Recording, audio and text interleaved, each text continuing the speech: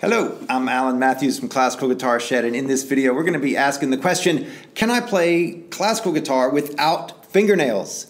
I might have a job or a life where fingernails just don't work for me, or I might have something funny with my nails, hooks and ridges or flakes or whatever.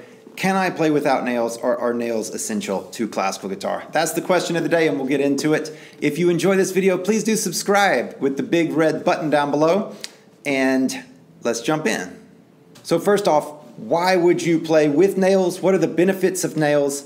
Nails give us, on nylon string guitars, what nails do is they allow us to have more control and variation in the tone quality. So if you listen to, we can have verses, and I'm staying in the exact same place on the guitar. You can also go way back here by the bridge and get it very harpsichordish,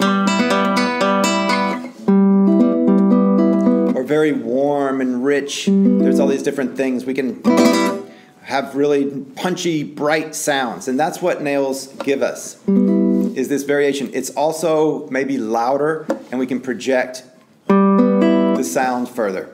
Now, there's also downsides to nails, and these are, we have to take care of them.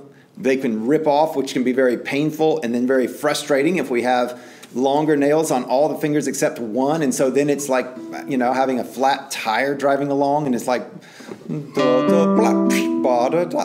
know, there's this sound that is now different in our hand, and so it can be really frustrating whenever there's something wrong with the nails. It also, just growing them and getting them shaped right and all this kind of stuff, it can just be an ongoing thing.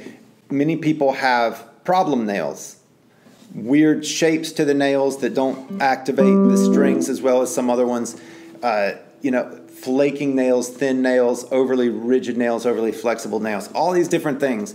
So then the question is, can we just get rid of nails altogether?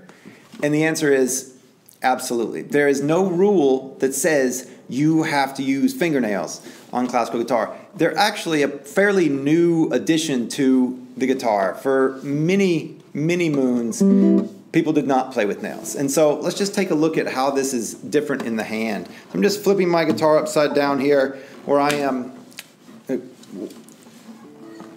not a proficient player in this way, but I sometimes will do this just to remember what it's like to not know what I'm doing here. But if we look at this, we can still use the exact same right hand motions, which is pushing from the big knuckle in.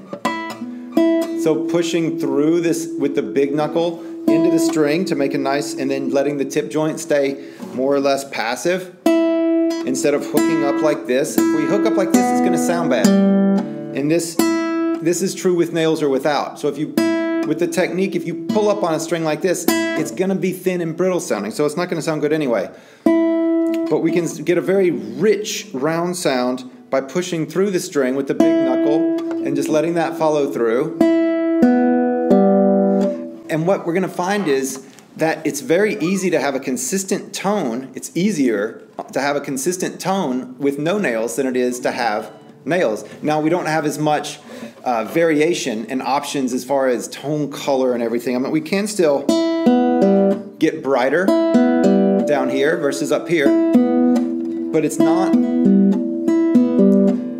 as big of a difference. We can also, and I've spoken of this elsewhere, we can use the attack, we can use the tip joint to, if it's really passive tip joint and really flowing through and the motion is slow, it can be a softer tone, and then a more rigid tip joint, even with the same action, can be a punchier tone. So we can still affect the tone without nails. It's just, we really have to use our motions and our fingers to do it. So it's a different way.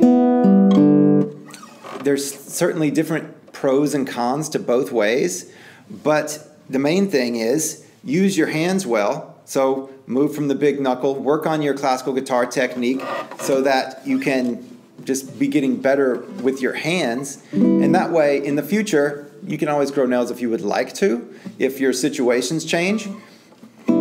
Or you can just play without nails. Lute players play without nails all the time, and sometimes will lick their fingers before playing.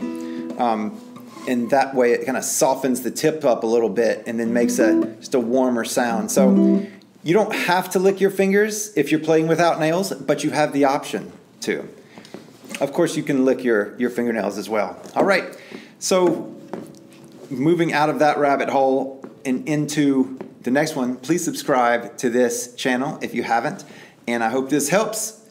Bottom line, just play guitar. If you would like to have nails, they're great. If you don't want to have nails, or if they're being really hard for you, play anyway and just cut your nails really short.